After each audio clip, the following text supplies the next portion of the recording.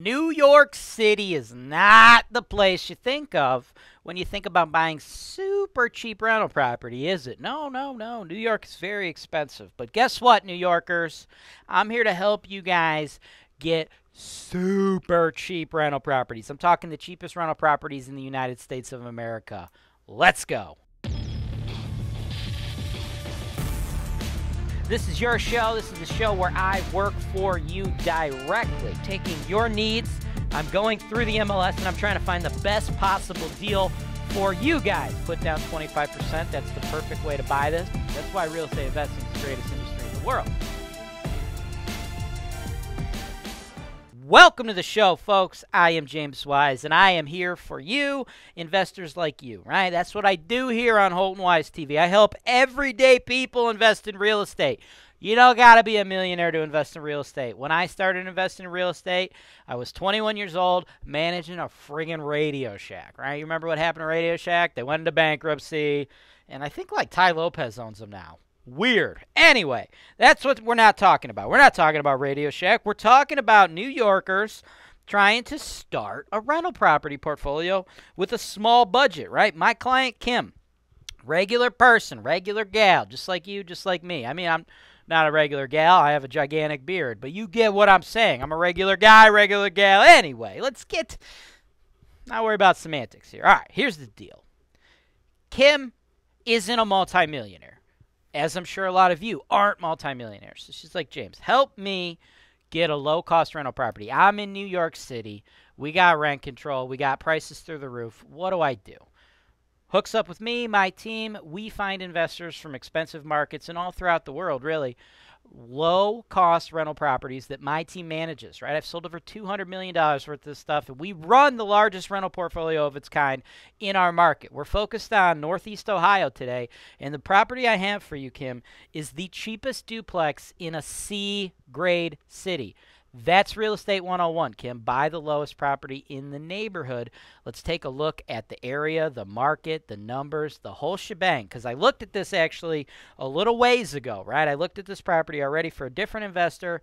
They ended up going another direction, but that's okay, right? Because every pot has its lid, right? Not every deal is going to be right for everybody, but that's what I want to do. I want to present you guys with the information, and then from there you do what you want with it, right? So, Kim, I'm going to go to a quick break, then we're going to go to that footage, and then you tell me if you're ready to put in a bid on this property, and if not, let me know what you don't like about it, and me and you, Kim, we're going to switch gears.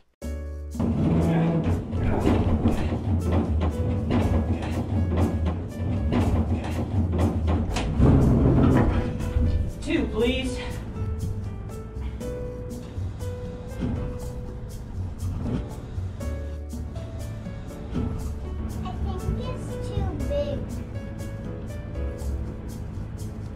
No, I think it'll shrink in the lot.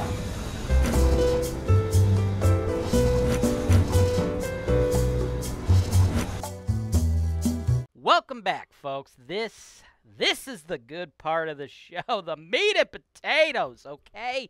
630 East Ave, Elyria, 5 days on the market, and I believe we're getting a big discount here, $78,900. Now, anybody who's paying attention to my show or understanding what's going on with the Cleveland market knows if you're buying duplexes in decent C-ish grade neighborhoods, you're paying about $100,000. This one already deeply discounted at $78,900, and I think we could go a little bit further and get it for about $75,000. The question, why? Why do we have the ability to pick something that should normally be $100,000, pick it up for $75,000? Why? Well, a couple reasons. Number one, when people look at the Cleveland market from all over the world, because people are hearing things, they're seeing national publications, articles, this or that, they're hearing that Cleveland's the best cash flow market. Cleveland's the best cash flow market. Cleveland, Cleveland, Cleveland. All they do is say Cleveland. They forget to mention all the other areas in the greater Cleveland area, the other cities, and investors, right, from all over the world, they just narrow in on stuff that has a Cleveland address. This doesn't have a Cleveland address. This has an Elyria address, right? Elyria, whoop, getting tied up on the cord here. Elyria is about a half hour west of Cleveland, right? People heard about LeBron James, right? You know, you've heard of LeBron James. I would imagine if you're a living, breathing human being, you know who LeBron James is, right? Everybody knows LeBron James is from Cleveland. Cleveland. LeBron James ain't from Cleveland, people. No, he's not. LeBron James is actually from a city called Akron. It's about 30 minutes south of Cleveland, right? Southeast. All right? So this is the same distance from the city of Cleveland as LeBron's hometown, but everybody just refers to everything as Cleveland, right? That's great. Because that means all the investors from nationwide are focusing in on the Cleveland properties, and I believe that artificially inflates their price a little bit. And then deals like this one fall through the cracks because nobody's paying attention, right? It's in the Cleveland market. My team, we handle it, $200 million in sales. We have tons of properties over here, right? To us, it's all the same, right? To the locals, it's all the same, right? To out-of-state folks, they don't ever pay attention to that. You never hear of Elyria. There ain't no national publications, no articles on any investment website you're on where they're like, Elyria is a great place to invest. Nobody's ever said the name Elyria. It's a teeny little suburb, right? Cleveland, the Cleveland market, folks, multiple millions of people, right? I think it's 3 to 4 million people, I believe, is in our metro area. Only like 340,000 of them actually live in the city of Cleveland. Think about that, right? In addition, I actually like the government in Elyria better than the government in Cleveland. Now, that's one reason why the price is so low. Second reason it's fallen through the cracks here is, well, the listing agent, God bless his soul, hasn't done anything, okay? As far as pictures go, we got one picture, nothing else. What did he have to say about the property? Not a damn thing. A completely blank listing. Didn't say what the rents were, didn't write not one word about the property. Literally did next to nothing. Bare minimum effort. This is not the appropriate way to market a property, but that's okay. I dug deep, found out some info for you guys. The tenants are paying $500 a month in rent. Now, you have no insight into what's going on with this property. You have no idea what it looks like. You have no idea what the conditions is. And you don't know what the rents are unless you're talking to me, and I've just told you they're $500, right? So you have no clue what's going on. Well, guess what? Here's the skivvy. Here's what you really need to know. Here's the information you're going to have that everybody else doesn't have. 500, that's below market rent. Month-to-month tenants, below market. Your market rates for these units are $650 and $750. We got a 1-1, a 2-1. Should be bringing in market $16.8. Of that $16.8, I believe, after fixed and variable expense estimates, you'll be netting approximately $78.78. I believe we can get it at $75 because nobody's paying attention to Elyria, number one. Number two, the marketing. There's like nothing for anyone to work off of, right? So because of that, I think we can get it at $75. That means you pick this up only $18,750 out of your pocket. Bank kicks in the rest.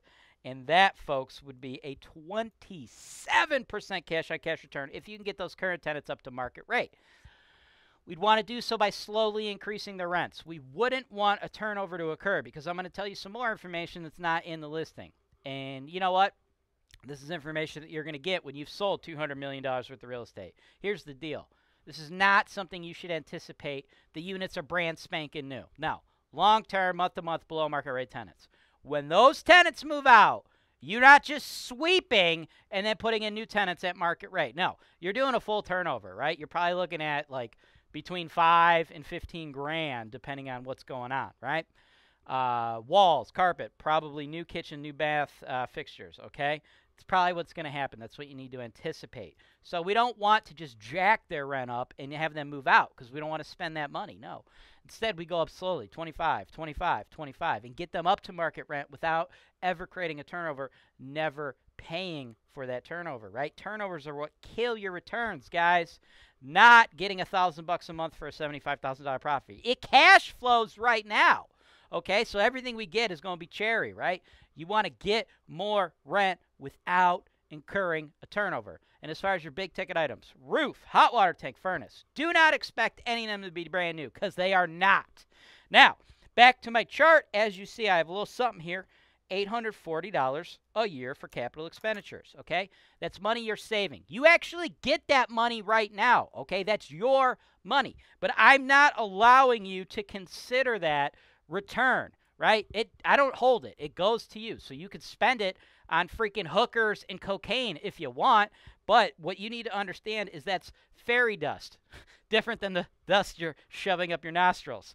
You're not actually making that money because you have some big bills that are going to be coming up. A roof is about $7,000. Roofs last about 30 years. This property don't got a new roof. When we get it inspected by the third-party home inspector, I'm sure it's going to say it's got, you know, the last 5 years or so of its life cycle, right? 5 to 10. It's going to be in the back end. Furnaces cost about $3,000. We're going to be in the back end of those. They last 30 years. Hot water tanks, they cost $1,000. We're going to be on the back end of those, right? So they cost about $1,000 to replace, last about 15 years. We're going to be the back end of all three of those things. That's why I want you saving $840 a year and preparing for when those bills eventually come, because they will. But hey, guess what? We're picking this thing up at $75K, and a property basically in the exact same condition, properly marketed with a Cleveland address. We get you a very similar tenant base, very similar rent rates, be in the same or similar condition, and it costs you about $100,000. So this deal is a screamer, but ain't nobody but you knows it. Thanks for watching. Subscribe to HoltonWise TV for more financial information, education, and entertainment.